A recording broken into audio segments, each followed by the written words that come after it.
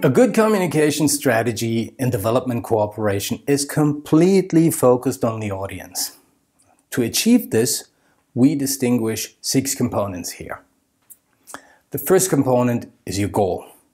It's like in sports. If you don't have a goal, you can't score. So a promising communication strategy sets a clear communications goal or a small set of goals. Otherwise, the action cannot demonstrate any impact. Which kind of communications goals will be used is predetermined by the overall goals of the project. In order for planned activities to be strategic, they need to aim at a communications goal, and that in turn has to directly relate to a specific goal of the project. The second component are your messages. This is the actual core of what a project wants to get across, embedded in their content, in their stories. And since messages need to be carried by something or someone, they come in a certain format. They're spoken, written, or visual forms. And some messages need a special format, while others can be conveyed in more than just one way. Maybe the message needs a personal touch, while another one has to be presented in a very factual manner. The third component is the audience. A good communication strategy is always focused on the audience. Just want to hammer that in, which is usually considered to comprise certain groups of people. And since people have very diverse needs, even though they fall into one group, these groups should be further broken down along the different needs. The different needs determine how the communication with each of the subgroups takes place.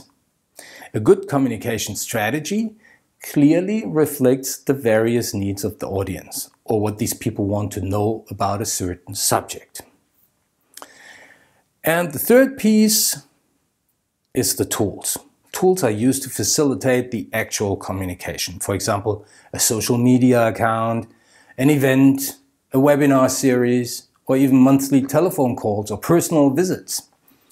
Related with that are channels. The term refers more to a continuously operating tool. And then there's also tactic. All three pretty much mean the same thing. Important for the choice of the tools or the channels is that it should be guided by whether your audience is currently using them and not by whether you use them already. Also remember that people have personal preferences in terms of formats, which might not be determined by how you categorize them. The next aspect is frequency. How often do you plan to communicate with each of your audience group? Or better, interact. Repetition is important for people to remember information or to get off the couch and do something.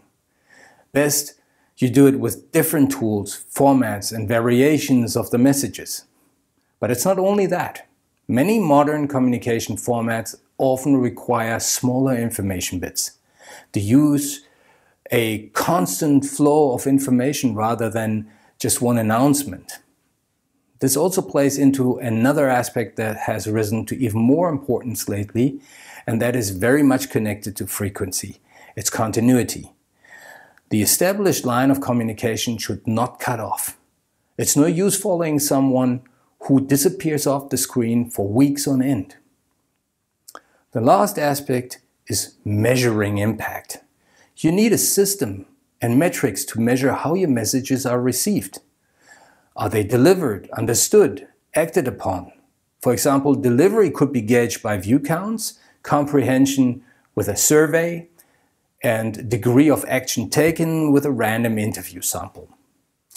When, for instance, you find that messages are delivered and understood well, but nobody does what you suggested, then you need to figure out whether the people in your target group maybe lack the means to do what you asked them to. Or it could be that you addressed the wrong crowd in the first place. So measuring sounds like the end of a process, while actually it's also the beginning. Not only do you need to know how to measure your goal scoring if you want to win, you also need comprehensive information to retune all your components in a useful way and start over. Deciding on these 6 components is the backbone of your communication strategy.